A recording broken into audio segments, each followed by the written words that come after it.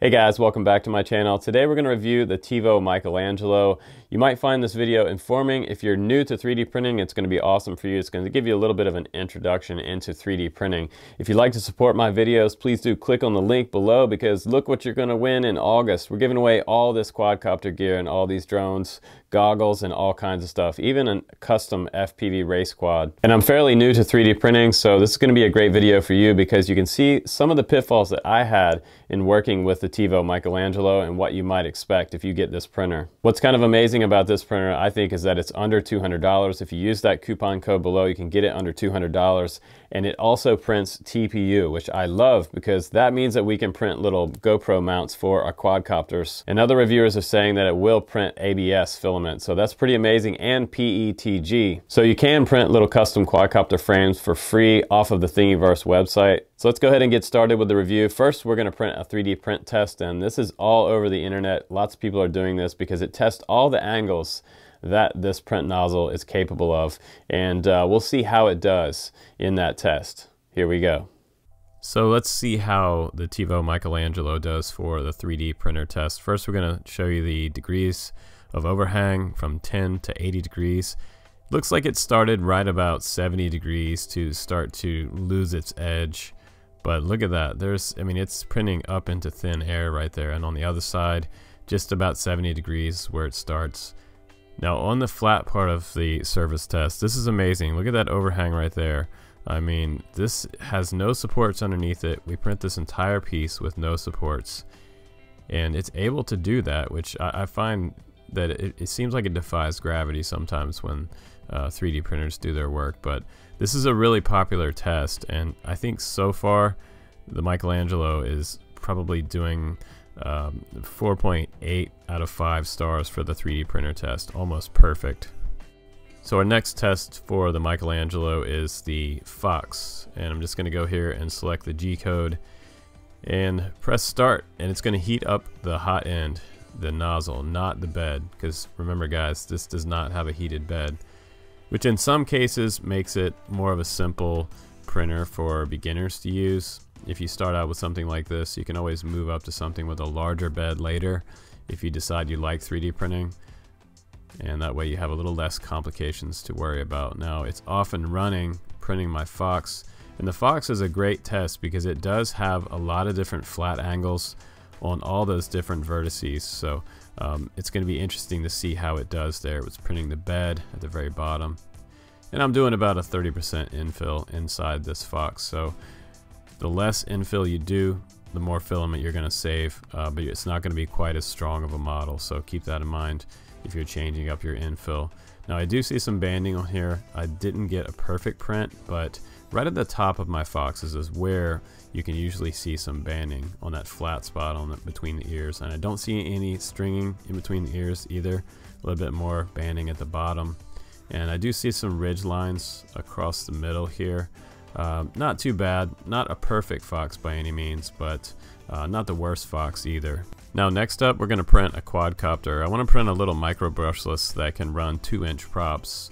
Probably going to have 1104 motors on here and a little run cam micro cam, little nano version. It fits just in the slot, which is perfect. The guy on Thingiverse designed it for, and it seems to be doing a pretty good job after a little bit of tuning. Not completely perfect, but if you want to print really hardcore quad frames, you can print them out of PETG, and they're going to be a lot stronger than PLA. Every bit as strong as ABS, and some people would say maybe even a little bit stronger, but that's looking pretty good. So let's go ahead and take a look at it a little closer up. I was concerned about the holes, if it was going to be able to print the holes properly. You don't really want to heat this up too much to make the holes bigger. If you have a small little tiny Dremel tool, you can just lightly tap these holes out a little further. Don't go too crazy with that, but you do see the 20x20 stack there. It looks pretty crisp and it looks pretty nice, so I'm pretty happy with how this one came out. And now I'm going to add some motors on it and a flight controller and put the top end on and go fly it. Now while we're printing drone parts, let's go ahead and print some more. We have a DJI Spark gimbal cover here, and I did a raft on it with no supports because that's the way they said to print this, and it didn't fare so well. This is my second attempt, and I didn't learn my lesson the first time and not doing the raft. So I just decided to ditch the raft idea and flip it upside down in my slicer inside the Simplify 3D.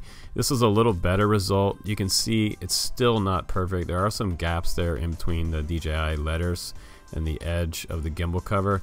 So I'm gonna have to tweak the settings on this one. Maybe I can actually turn it up to 100% infill for this particular gimbal cover, and maybe I'll have a better result. But with 3D printing, it's always about experimenting, so don't get upset if you don't get it the first time. Try it again and keep trying. Now for me to get TPU to stick, I had to add an extra build surface on there. This is called CC Tree. The masking tape did not work for me, but once I used the new build surface, it stuck pretty nice. I didn't have to use any type of raft, and I didn't use any supports on this. I printed it like 100% infill. You can do it less, but it turned out pretty decent. There is a little bit of stringing, and there's some sort of banding on the overhang part, but you can clean that up. If you take a soldering iron and just lightly go around the center where the lens is going to be, you can clean all that up in there. But I'm pretty happy with this, and now I can print TPU quadcopter parts for my GoPro mounts and stuff. So I'm pretty happy with the TPU print. So moving on, I want to try to print something bigger, and I want to max out the size on here. I am all the way up to the top, and this is my neighbor Totoro coin bank.